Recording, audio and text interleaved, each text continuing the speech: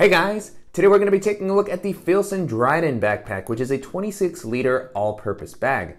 And after having a chance to test out backpacks from companies such as Waterfield Designs and Nutsack, I was very excited to have a chance to take a look at something from Filson, as they seem to be in a similar category of having just, heritage style bags that are very well built. And so the Dryden Backpack was the one from Filson's line that really stood out to me the most, and I've been testing it out for the past couple of weeks, and so far it's been a pretty good experience. The bag has a solid build quality. I really like its overall aesthetic. It offers an impressive amount of space.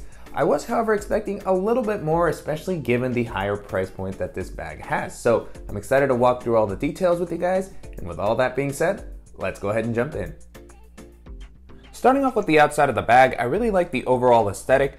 This definitely has a little bit more of a rustic or heritage style vibe. The shape and layout of the bag reminded me a little bit of JanSport and Swiss gear backpacks that I've used in the past, but I like that the outdoorsy vibe that it has makes it feel a little bit more adult or professional, so it could still work well in an office setting while being rugged enough to take into the outdoors or for walking around the city. And then as far as the colors, the version that I have here is the otter green, but it comes in a dark navy and in a tan color.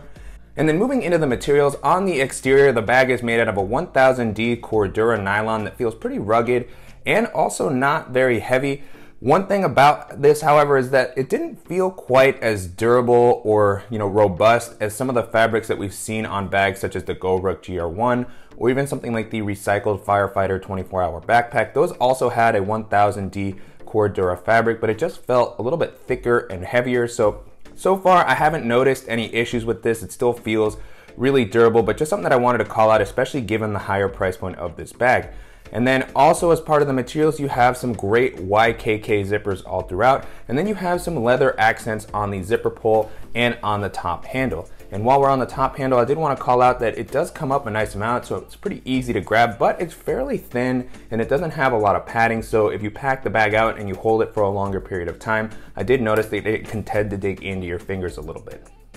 Continuing along the outside of the bag, I was happy to see that you have two external water bottle pockets, one on each side, and they offer a pretty decent amount of space. Currently what I have in here is the 20-ounce water bottle that you've seen in a lot of my other videos, and that fit in there pretty comfortably. One thing about these pockets, however, is that they don't have a whole lot of elasticity, so the volume you get here is pretty fixed, and I also didn't really like that when you place something a little bit thicker, it tends to take up space from the main area of the bag. And then moving into the capacity, the bag comes in at about 26 liters, which is a really versatile size in my opinion. I was easily able to hold all the items that I normally like to carry with me, and I still had leftover space for larger items such as a lunchbox or a change of clothes. One thing that I did want to call out about this bag, however, is that it's not very slim, so once you start to pack it out, it does tend to stick out a little bit, but it's still not so much that you wouldn't be able to navigate crowded areas or jump onto public transit. Taking a look at these straps and the back paneling, so far the bag has been really comfortable to wear. I like how the straps have been implemented here. They have a nice amount of padding. It's pretty thick and soft right out of the box, and then on the inside you have this meshy material to help prevent moisture from building up. And the straps also have a very nice width to help prevent them from digging into your shoulders when the bag is a little bit more packed out. One note on the shoulder straps here is that there is no sternum strap included with the bag, but you do have these little leather loops that might be good for attaching something with a carabiner. Moving into the back paneling, this has also been pretty comfortable. There is some padding here, however, I wish it had been as robust as the padding that we saw on the straps. You can see there's also no meshy material to help prevent moisture from building up. And although there is these small air channels here along the back, I do wish that a lot more elevation had been provided to create some more ventilation, because while I was wearing this, I did notice that my back would tend to get pretty sweaty. One last note that I'll call out while we're on the back paneling is that you do have this nice luggage pass-through that's going to allow you to rest this on a suitcase while traveling to save some weight on your back. Jumping into the organizational options, the bag has a decent amount of pocketing all throughout. I wasn't crazy about the layout, however. I don't know if it just didn't quite match up with the way that I normally like to pack. And I also felt that for the size of the bag, there could have been maybe a few more pockets included, or they could have just been organized a little bit differently. Again, that's just my personal preference. And so jumping in on the front, you have a quick access pocket near the bottom. It has a zipper that opens up nice and wide so you can get a good view into everything that's in this pocket. And I do like that this compartment has some volume so you can toss in bulkier accessories when needed.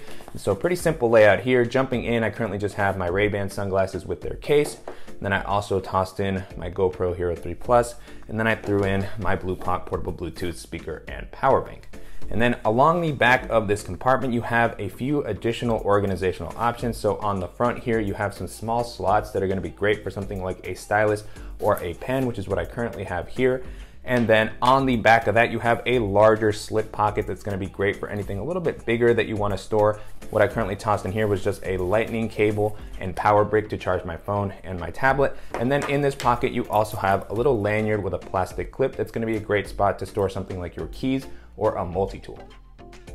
And then moving up along the front of the bag, you have another quick access pocket, and I like that this one has a flap that comes over the zipper, as these are a little bit more exposed. They don't have any sort of aqua guard or even reverse coil, so I like that this one kind of has that extra bit of protection from the flap. Opening this up, this is a pretty deep compartment. It actually goes down all the way to the bottom of the bag, so because it was so tall, this might be a great spot to store something like some folders or a thin book or a magazine. I was a little bit unsure how to use this, so what I tossed in here was something like my Kindle e-reader. I also threw in a full-size moleskin notebook, and then the last item that I tossed in here is my Matador packable blanket that I like to have with me for when I'm eating outside. The next area that we're gonna take a look at is the laptop compartment. And I really like how wide this compartment opens. The zippers go all the way down. It's a separate compartment, and I like that it has these gussets on the side, so it's not a TSA style laptop pocket, but I actually prefer this, as you can open up wide and grab whatever you need from this area, and you don't have to worry about the flap opening up. And so you have two separate sleeves in this area. On the front, this one's not that padded. It's just a very simple slip pocket that might be a good spot to place something like your tablet. Currently what I have in here is my iPad mini, but it definitely gets swallowed up by this pocket. You could put a full-size 10 or 11-inch tablet, or maybe some folders or papers. And then in the middle, you do have some space if you wanted to toss in something thinner, again, like some papers or a folder, but I chose to leave that empty so that I didn't create any bulging against my laptop. And then moving on to the laptop sleeve itself, it has this nice Velcro strap to help keep your device in place. And then you have a padded sleeve. This one is a little bit thicker than the one on the front, so it offers a decent amount of protection. One thing that I noticed about this compartment is that it's not really suspended off the bottom of the ground. It does have some padding, but I do wish that it had been pulled up a little bit. And so as far as the sizing, currently what I have in here is a 13-inch MacBook Pro, but you could definitely store up to a 16-inch laptop if needed. And so pulling my device out, now with the compartment empty, you can get a better look at the inside, and I like that the compartment comes up a decent amount, so if you happen to have a thicker device, it should be able to fit in here okay. There's no sort of fleece lining on the inside, which would have been nice to see. And again, I do wish that it had been pulled up a little bit more, but it still feels like my device is going to be pretty well protected while I'm running around throughout the day. The last area that we're going to take a look at is the main compartment. And so this is a top loading bag, but I like this panel style opening as it gives you a lot of visibility into the main compartment. And at 26 liters of volume, this is a ton of space for anything that you might want to carry with you. As you can see here, even with the items that I normally pack for my EDC, I had plenty of leftover space at the top if I wanted to toss in a jacket or a lunchbox. And so diving into the items that I currently have here, first up, I have a new tech pouch from Wandered, which I'm going to be doing a video on in the future. This has been really great to use, so make sure to subscribe so you don't miss when that video comes out. And then going down towards the bottom, I tossed in my Beats Studio wireless headphones. I also have my DJI Mavic Mini with its case, and then I tossed in my Levitate portable standing desk, which fits in there very easily.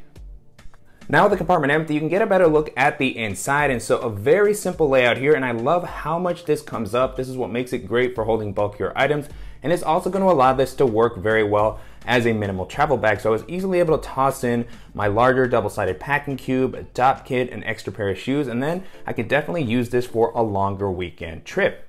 And then as far as organizational options in this main area, there's not a whole bunch. You just have one mesh zippered pocket here on the back, and this lays pretty flat. It does have some volume, but I wouldn't put anything too bulky in here just to not create any bulging for anything that I place in here. I like to keep everything pretty flat. So the only thing that I tossed in here is just a little wireless charger with its cable that I like to have with me, particularly if I'm staying at a hotel. You can just place this at a nightstand. So that's the only thing I have in there, but still a nice amount of space. And if you don't want to use it, just kind of stays out of the way. So really love the simple layout and space offered in this main compartment and throughout the rest of the bag. Can really hold a ton of stuff. I like the aesthetic that it has, and if you're looking for a durable and spacious everyday bag that can also work for minimal travel, then this is gonna be a good option to take a look at.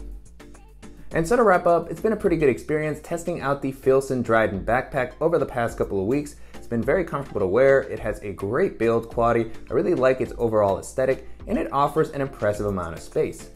And so you can currently purchase this on sites such as Huckberry or Amazon, and also on Filson's official site for about $225 to $230, which to me feels a little bit expensive for the features and build quality that the bag has to offer.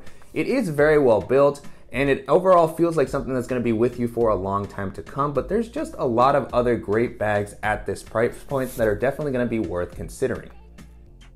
And so as I was testing this out, one of the first bags that this made me think of was the Evergood CPL28, which we looked at really recently. That comes in at a pretty similar price range, and it just feels a little bit more ruggedly built. I love the organizational layout on that. It's gonna offer a little bit more space and flexibility due to its clamshell style opening. And it's gonna be a bag that you can take pretty much anywhere. So if you're looking for something that's gonna be rugged and offer more of a minimalistic aesthetic, then that's gonna be a great option to keep in mind.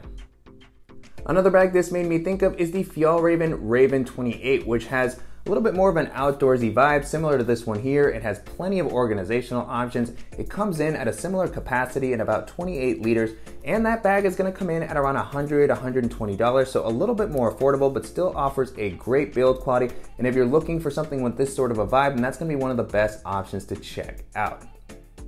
Another bag this made me think of is the Air Tech Pack 2, which is a really great kind of all-purpose bag similar to this one. It's gonna have a much more modern and minimal aesthetic. I really love the weather resistance that that bag offers. It's very comfortable to wear. It has a solid ballistic nylon exterior, YKK zippers. It has a ton of great organizational options and protection for all of your tech. So if you're looking for something in this price range that's gonna work a little bit better with a more professional outfit, then that's gonna be a great option to keep in mind.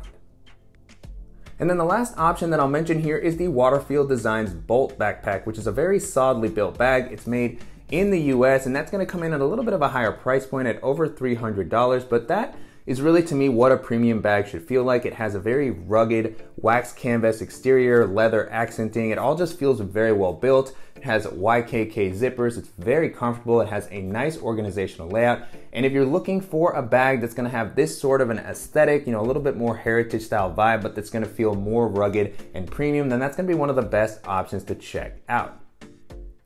With that being said, the Filson Dryden holds up pretty well against all those bags, and if you don't mind the higher price point, or you're a big fan of Filson's products and you're looking for something that's gonna have a nice aesthetic and plenty of space, and this is still gonna be a good option to consider. And I'm definitely curious to hear what you guys think of the Filson Dryden Backpack and how it compares to some of the other great work and everyday bags that we featured on the channel. And if there are any similar options that you think I should check out, as always, please let me know in the comments. And I want to thank you as always for watching and supporting the channel. And if you found this video helpful, please give us a like. And if you haven't already, please go ahead and subscribe so you don't miss any upcoming videos, and we'll see you in the next one.